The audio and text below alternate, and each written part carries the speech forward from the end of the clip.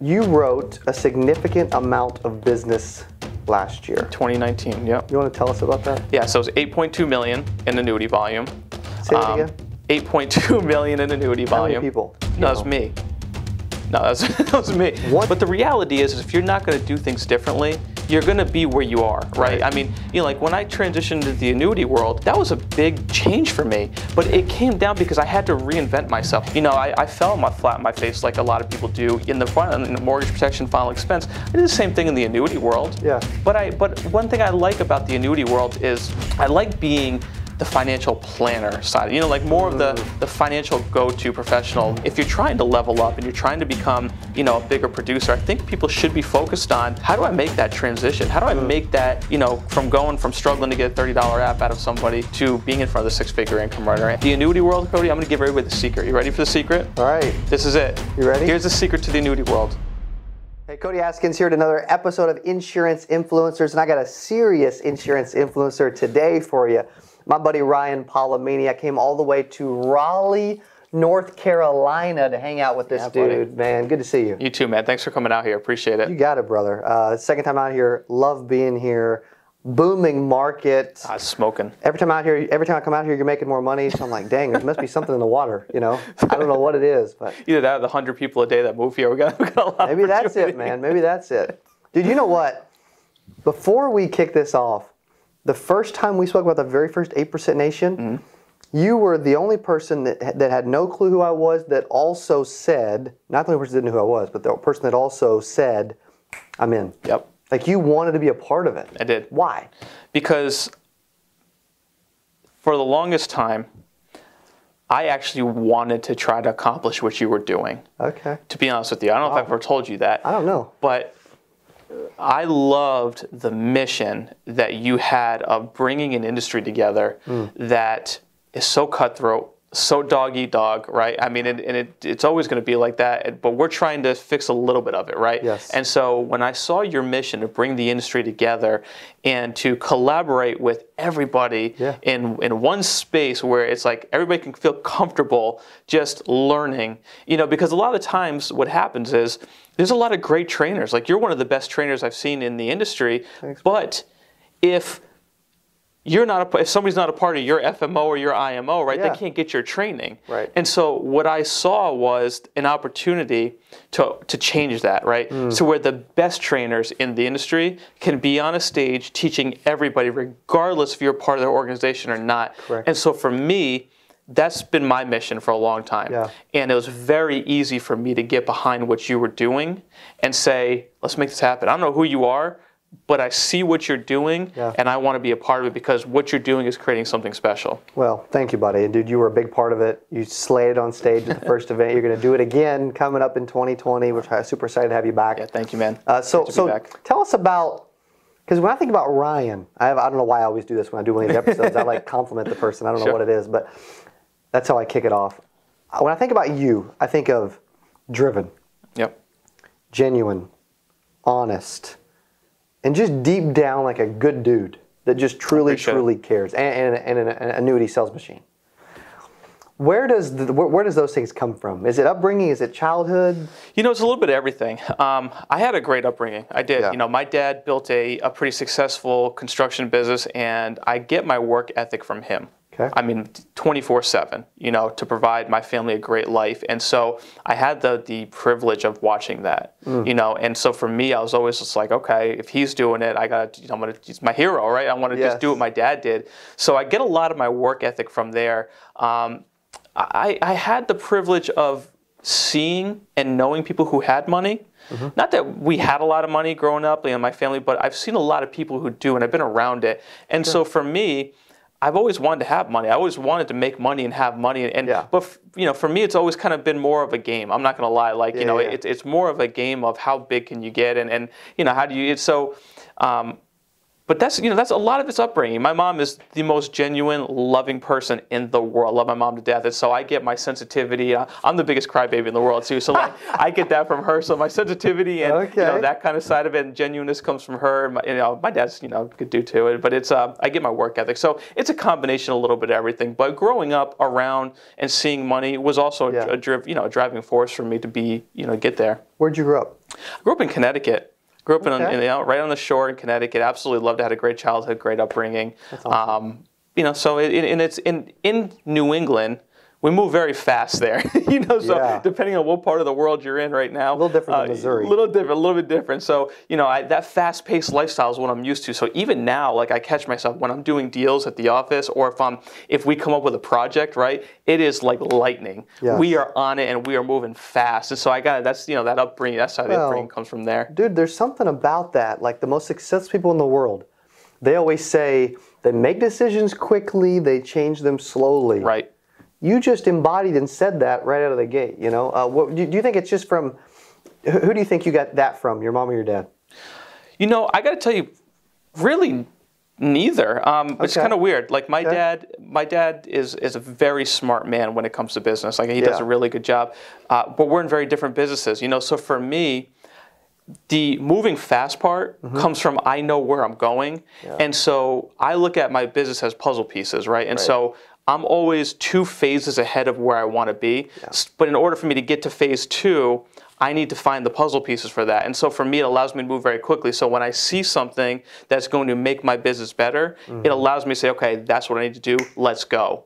Right? Instead of kind of slowing down and be like, oh, maybe that would work. That could kind of work. Now, it gets me in trouble sometimes, too. I move fast and I fall flat in my face. Well, it's also why you're one of the most successful 32-year-olds that I know. Oh, I appreciate that. Just a lot of people a lot more successful. We're in different, decades. Sure. And sure, you're a lot older, but. Oh, come on, man. You're going to be 30 in a couple months. I know. It's catching up on me, dude.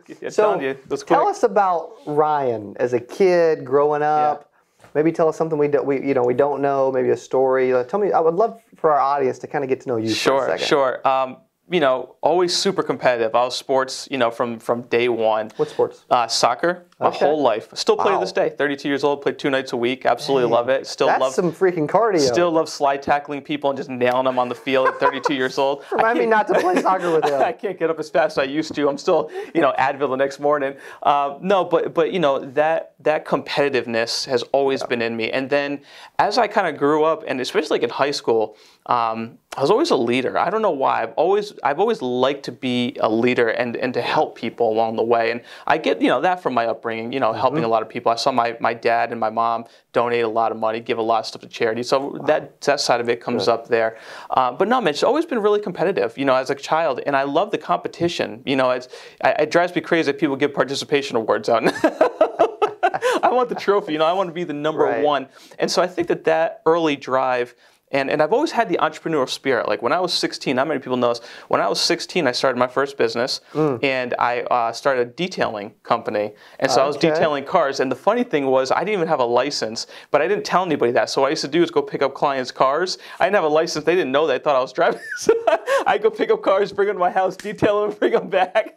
I mean, but you do what you do, right? And so I built a really, at 16 years old, built a pretty nice detailing company out of my dad's garage. Wow. And, that was kind of the beginning of my entrepreneurial spirit. Then I got involved in multi-level marketing, which I absolutely love. I got involved with, back then it was prepaid legal, now it's called Legal Shields. Those are some of the best years of my life. At 18 years old, I got involved in it.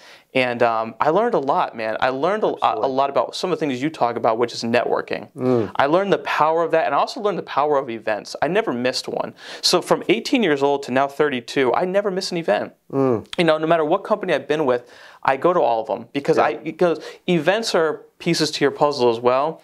And if you miss one, I'm afraid I'm going to miss that piece to my puzzle that makes such a big difference. That's right. So that's just where it came from. A lot of early entrepreneurs, and I got around some good people. I've had a lot of bad mentors, I'm not going to lie, that have, probably stumped some of my growth. And so, but that's a learning process, right?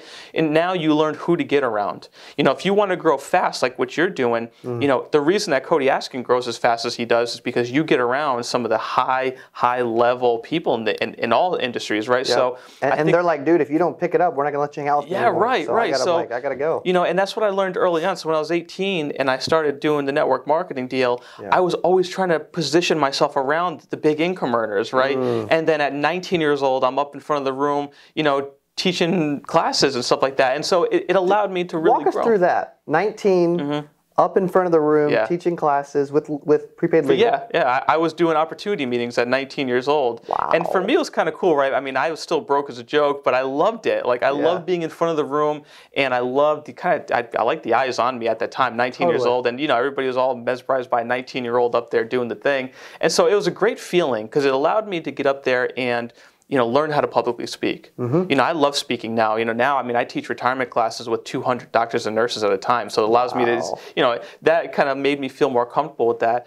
But no, I really enjoyed it because I was teaching people twice my age how to become entrepreneurs, how to become financially free. Even though I wasn't financially free at the time, I was teaching the methodology to do so, which at 19 years old was really cool for me, and then from there, I got into the insurance industry. I had met somebody through that network that was in the insurance industry, and I started like everybody else does, mortgage protection, final expense. In 4 years, by the time I was 25, I had reached a six-figure passive income. I had built an agency of over 250 agents across the country in 4 years, so I just loved it. You know what I'm saying? Like, I loved just doing it, but it's doing things that other people are not willing to do. And I'll give you an example. As I was building my company, my agency in that first company, I put 195,000 miles on my Toyota Corolla in 2 years. I was driving all over the country, hosting opportunity meetings, recruiting, building my team. I still didn't really have a lot of money, so I would do things like, give you an example, I used to do a lot of meetings in Pittsburgh, Pennsylvania, and I was living in Rhode Island at the time. So I would get up at like 3 o'clock in the morning, and I'd have to be in Pittsburgh by like noon or 1 o'clock-ish, and it's a 9-hour drive. So I would get up at 3 in the morning, drive all the way to Pittsburgh, do a meeting all day long, not have money for the hotel, and so I would drive back the 9 hours the same night. I mean, it was just stuff like that. Like, I'm not, don't fall asleep at the wheel, but those were the things that I did early on in my career, and it pushed me. It drove me harder. It made me see, like, okay, this is possible. Nobody else is really doing this stuff, and that's kind of why my agency is growing faster. You know what I'm saying? So you have to be different. There's a lot of people watching this right now that complain about driving 30 minutes to an appointment. Oh, I know. We've hired those agents. we know. Insane. We know. But again, then you look at the longevity of that person. I'm not saying good or bad, Cody, but the reality is if you're not going to do things differently, you're going to be where you are, right? I mean, like when I transitioned to the annuity world, that was a big change for me, but it came down because I had to reinvent myself. I was burnt out, dude. I mean, I know a lot of people don't admit that, but doing mortgage protection, final expense, I was a $20,000 a month producer every single month, and you do that for 4 years while driving around the entire country. Dude, I was burnt. I was burnt out, and I was like, you know what? I got to make a change. I walked away from a passive six-figure income to make a change in my life. I had to reinvent myself in my business, and that's kind of what led me. And we'll talk more about that, but that's kind of what led me to the annuity world. Yeah, and you now are helping and coaching and training with your Level Up Advisors Academy, which we will get to in a second as well. Again, Level Up. You wrote a significant amount of business last year. 2019, yep. You want to tell us about that? Yeah, so it was $8.2 million in annuity volume. Say that again. $8.2 million in annuity volume. How many people? How many people what? How many? I mean, you had an army, like. No, that's me. No, that was me. One person. Yeah, but again, that's a result though. That's a result of since 2016. I've been becoming a student of my craft, and I've been mastering my craft for 4 solid years now, and I've built myself as a brand in certain areas of the country that allow me to do that kind of volume. So it's not like I came out of the gate, like I didn't in 2016, make the transition to the annuity world and all of a sudden write millions of dollars. I mean, it took time. I fell flat on my face like a lot of people do in the front end, in the mortgage protection, final expense. I did the same thing in the annuity world. But one thing I like about the annuity world is I like being the financial planner side, like more of the financial go-to professional rather than the insurance person. I'm not saying the insurance person is bad, but there's so much more that you can do to help a family versus just writing a life insurance policy and walking out the door. So that's what drove me to really kind of get on the annuity side. But 8.2 million last year, we had a great year. But again, it's a result of the things that I've done for 3 years to get me to that point. You know what I'm saying? And now the consistency and the activity, it's just higher than everybody else. I mean, there's the The annuity world, Cody, I'm going to give everybody the secret. You ready for the secret? All right. This is it. You ready? Here's the secret to the annuity world. Okay. You have to have more activity than everybody else. I have between 5 to 7 financial planning appointments, and I'm not life insurance, financial planning appointments 3 days a week. Wow. So I run my business, because I do a lot of traveling. I have 3 offices now. So we're here in Raleigh, my headquarters. I have 2 offices in Virginia. But Tuesday, Wednesday, Thursday, I'm on the road. Those are my road days. And I see between 5 and 7 people during those days. Wow. And I do that every week. So that's the secret. I just see more people. But the thing about it is I see people who have a high net worth, and, or people that are the right kind of client. And the things that we teach in our training program is how do you get in front of those kind of people? Yeah, that's the secret, yeah. You can do it, right? And a lot of people that you're in front of now, there are a lot of annuity opportunities, but how do you get in front of that doctor, that nurse, right? How do you get in front of the people who have money that are looking to invest? And when I'm talking about my 5 to 7 people, that's who I'm talking about. Yeah. Wow.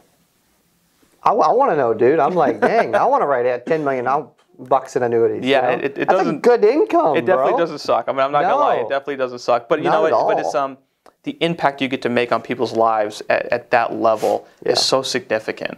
I mean, and to have your clients come in and give you referrals and talk to you. I mean, it's such a great feeling.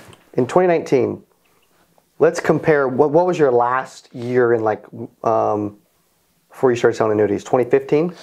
2015 was, that was my transition year. Which year did you work harder? Oh, 2015.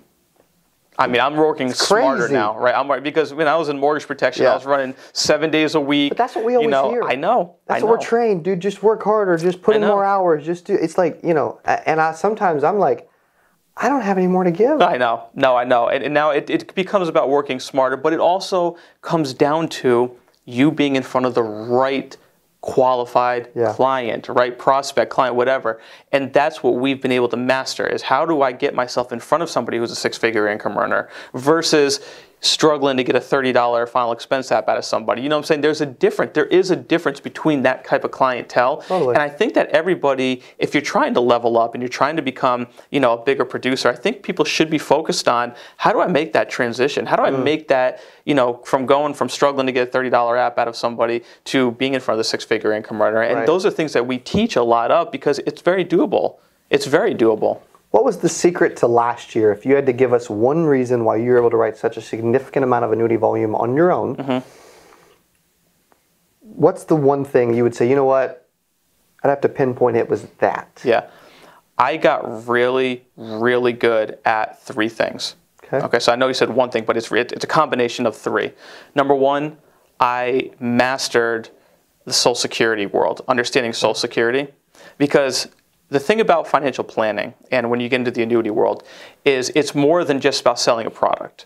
It becomes selling a strategy. Yeah. Okay, and so I got very, very good at mastering my strategy, and my strategy consists of Social Security, taxes.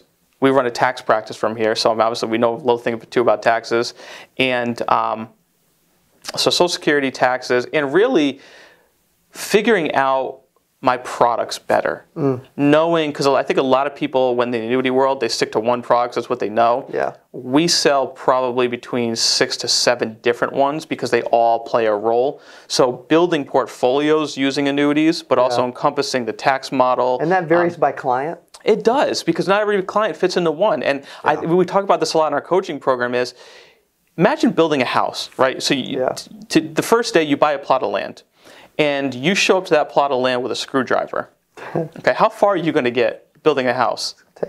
Right? I mean, with the right tools, it would take me a long time. Right. No, but you show up with a screwdriver. Yeah. No nails, no hammer, no wood, no concrete. You show up but that's how people run their insurance business, right? They show up to the client's house with one product, thinking that that's going to be the end-all, be-all. You can't build a house with one tool. You can't build a 7-figure practice like we have with one product. Wow. A lot of the times when I'm selling annuities, if it's a big client, I'll sell the same client maybe 2 different annuity companies because they fit into the strategy different. Maybe one's a long-term growth strategy. Maybe one's for short-term earmarked money. Maybe one is for income purposes. So they all play a different role. I think it's really important if you're going to master the annuity world that you understand the differences between the types of annuities. And so that last year played a really big role in my success on the volume that we do. And this year, we'll do about 15 million. Between 15 and 17, and the reason is just going to be because of more activity. That's really what it comes down to. That's another huge freaking number, dude. Yeah. So why level up? But where'd that? I mean, because it rings so well with what you're trying to do with the Advisors Academy. Because you have to, right? I mean, you have to get your business to the next level. And here's the problem. So many people get caught up on this lead sucked, right? I mean, in the mortgage protection final expense world, they are so the leads are weak, stuck. Bro. The leads are weak, man. This lead sucks. I can't get past this.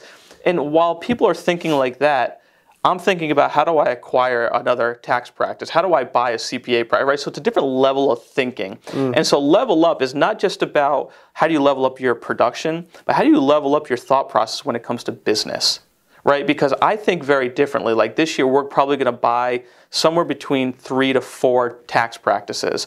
Why would I buy tax practices? Well, number 1, reoccurring clients every single year. Number 2, most CPAs and tax professionals do not sell financial planning or wealth management to their clients. So now this is called, here's another secret, growing by multiplication versus addition. Multiplication means I'm buying a book of business of 200 clients versus me trying to go and get 1. Wow. See what I'm saying? So it's a different level of thinking, and that's where my coaching program is really about how do I change people's thought process? How do I get them thinking on this level versus I'm stuck on this one final expense lead that didn't work, right? Move on, go on. But it's leveling up. You've got to continuously, every day, be leveling up in your business. You've got to be getting better than you were yesterday in your business. That's what our mission is really help people do that.